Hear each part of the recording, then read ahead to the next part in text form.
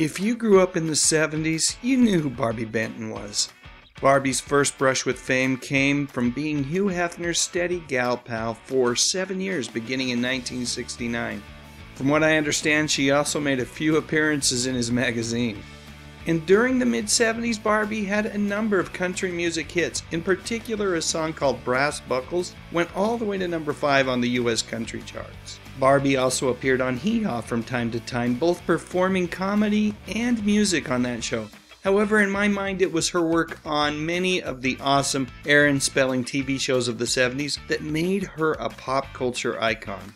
Seriously, she may have been on Fantasy Island 8 or 9 times during its run.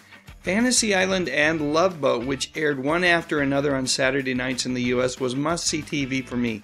I loved the anthology format of both shows, and I didn't mind actresses like Barbi Benton showing up from time to time. And Barbie was on Charlie's Angels, Vegas, Chips, Matt Houston. Well, you get the idea. Barbie was very much in demand as a guest star on primetime television. And then in 1979, Barbie married real estate developer George Gradow and made a decision to take a step back from the entertainment industry. Now, she didn't completely disappear.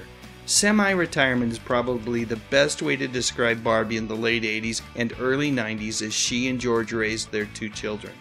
So what has Barbie been up to lately, and does she still have the looks that made Hugh and current husband George swoon? Well, given that Barbie was born in 1950, she's over 70 years old now.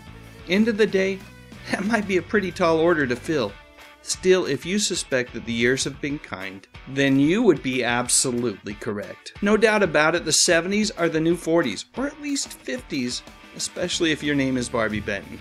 I actually think this picture is from a few years back, but clearly, this lovely lady has found the fountain of youth.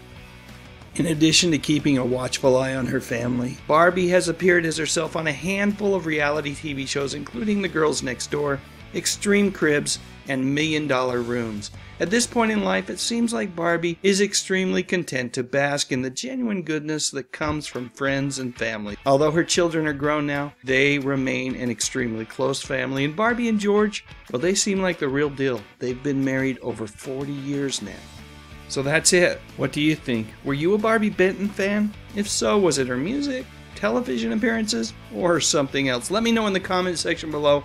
And while you're at it, I would appreciate it if you clicked on the thumbs up icon and maybe even considered subscribing to my little channel.